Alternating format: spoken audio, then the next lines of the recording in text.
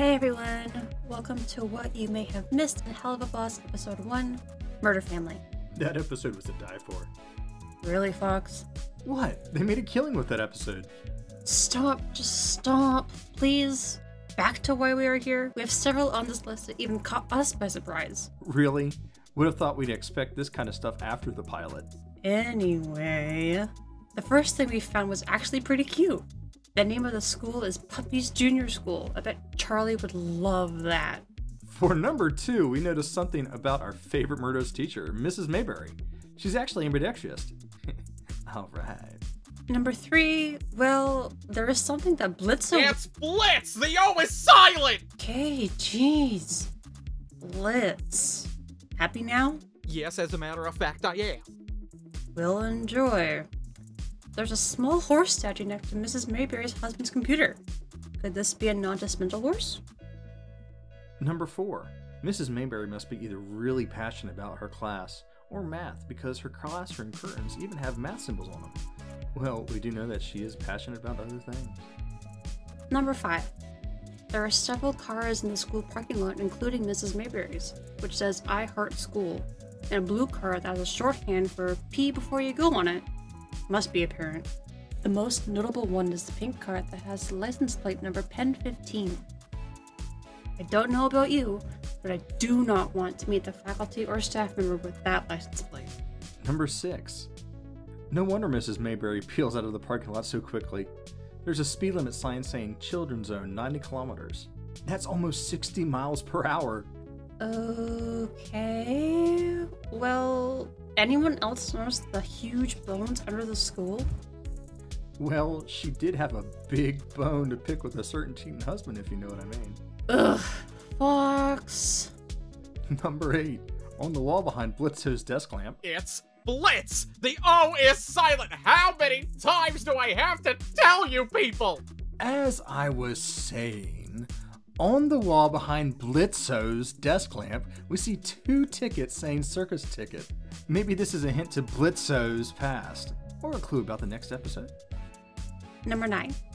Maybe Blitz Finally! Thank you! really likes lemons.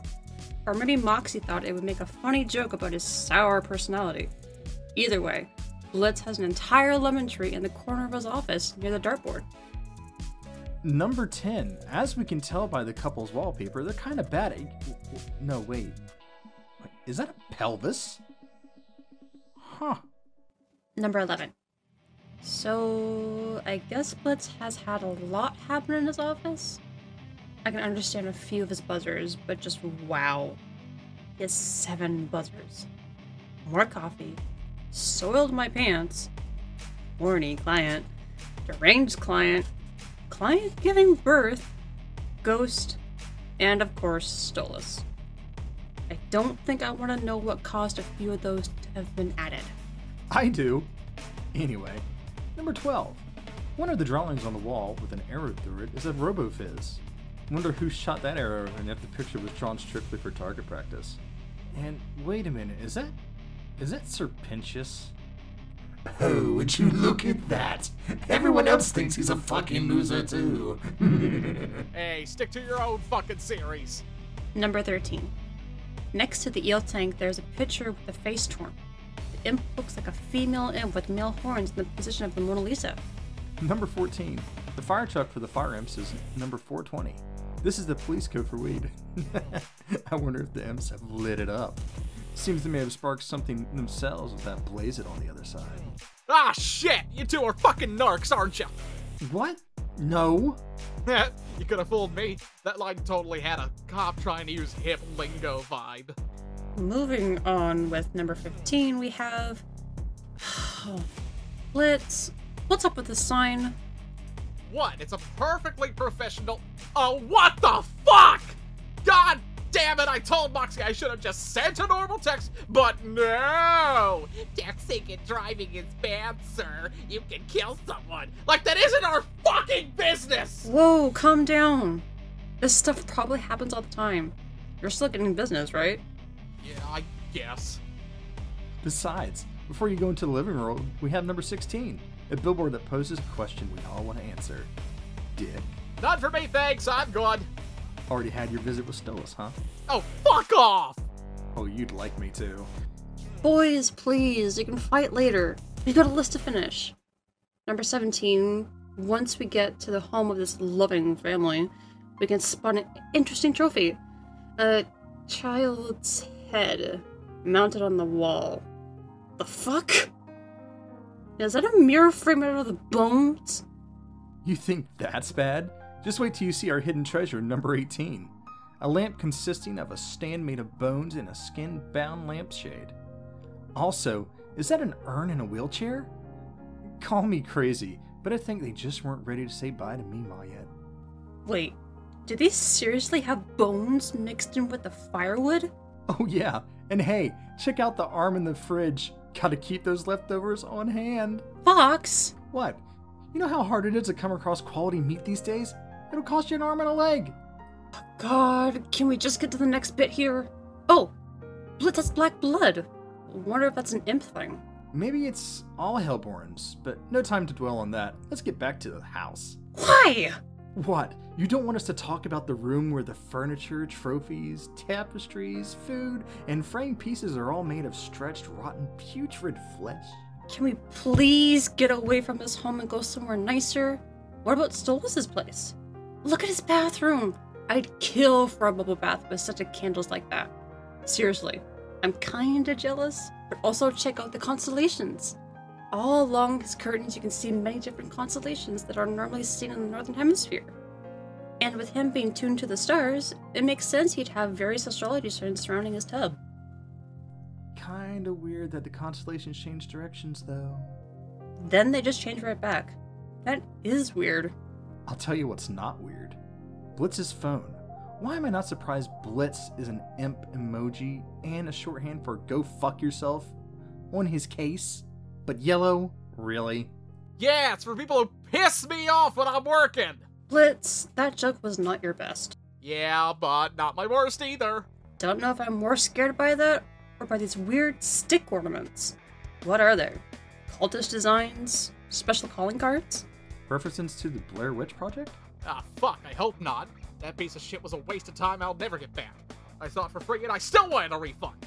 Well, they clearly mean something. There's a shit ton of them. Along with this stake with ornamental horns and a huge eye on top of it.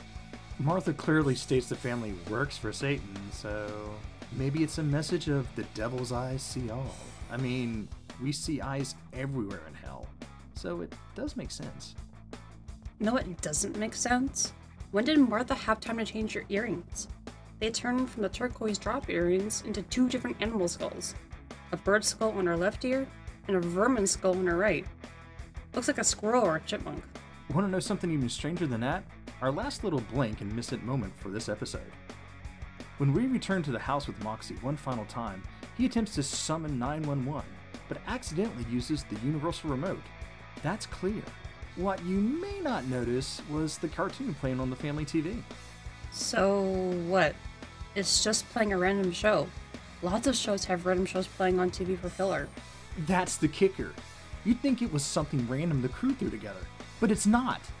It turns out that this show is actually an old piece of Warner Brothers World War II propaganda, featuring the character Private Snafu, a character who had some of his shorts written by Dr. Seuss of all people. The shorts of that character fall under public domain, so the Spindle Horse team were free to use it. The particular short shown here is Hot Spot, a short in which the devil himself travels to Iran, the furnace of the Middle East. He discusses the country's climate, terrain, and infrastructure, as he watches Snafu and the troops transport cargo through it on their way to Russia. The devil is actually the character seen on the TV in this scene. Seems appropriate considering the Satan worship the family seems so proud of. Private Snafu? What kind of name is that? Well, Snafu is probably referring to the military phrase. Yeah, it means situation normal all fucked up! I was going to say that. Yeah, that fits this family well. And what a note to wrap up on. Thanks for tuning in, and we hope you may have learned a little something new about your favorite Hell Crew. Well, I learned that Dr. Seuss worked on World War II propaganda. And isn't that the greatest lesson of all? Blitz! That's it, fuckers! I'm gonna fucking kill that imp. Hey there, everyone. This is your radio demon. Your favorite jester! And the greatest imp in all of hell. It's your vocal chameleon here. Just wanted to thank you so much for watching this video. We hope you liked it, and if you did, there's lots of ways you can support us. If you're a fan of our memes and streams, we have lots of crazy merch, with plenty more to come. References to our various playthroughs, or just running gags for the streams. We even have little bosom buddies so we could be in your shirt pocket. So cute! We also have our Patreon. Joining at select tiers gives you access to join our Discord, exclusive downloads, and even join us on streams.